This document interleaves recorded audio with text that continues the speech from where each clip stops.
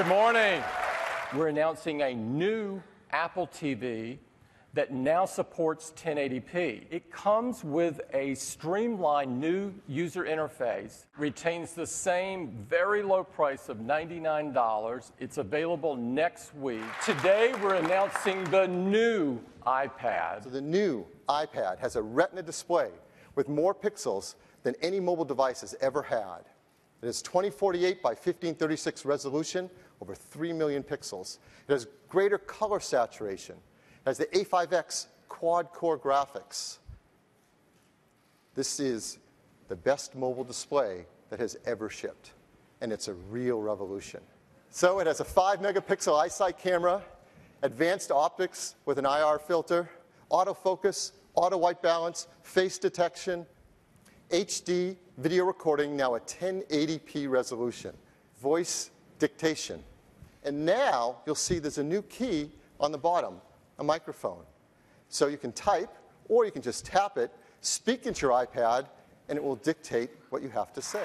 The new iPad supports English in US English, British English, Australian English, French, German, and of course now, Japanese. So the new iPad has 4G LTE. It is fast, HSPA Plus and dual carrier HSDPA networking.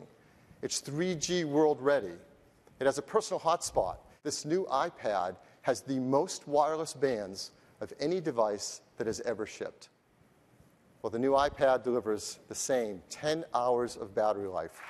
And when you're on 4G, 9 hours. Amazingly thin at just 9.4 millimeters. And amazingly light at just 1.4 pounds.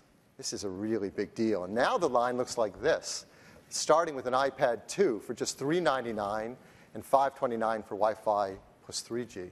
And the new iPad at $499 all the way up to $829. So there really is something for everyone at every end of the spectrum.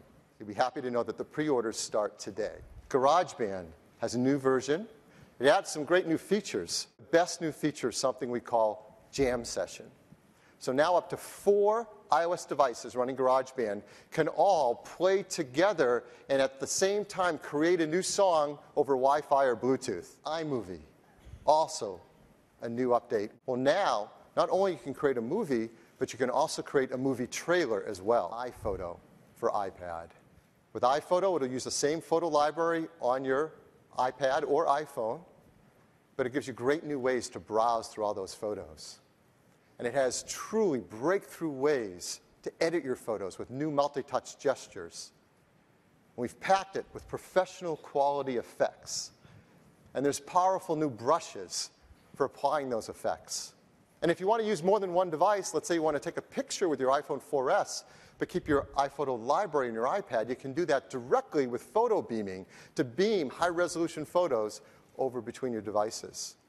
And we've invented a great new way to share your photos with your friends in a way that tells stories of the places you've visited and the events you've been at.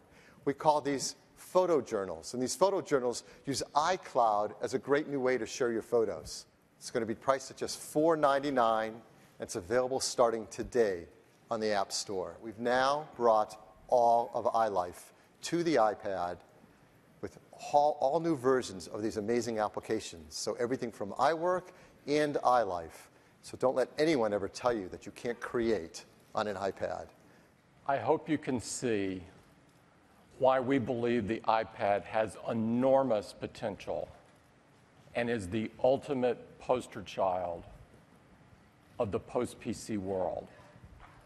I'd like to thank all of those employees at Apple and everyone who supports Apple for making today possible. It's a privilege of a lifetime for me to work with so many innovative people, the most innovative on earth. Now, only Apple could deliver this kind of innovation in such a beautiful, integrated, and easy-to-use way. It's what we love to do. It's what we stand for. And across the year, you're going to see a lot more of this kind of innovation. We are just getting started. Thank you very much for joining us this morning. Thank you.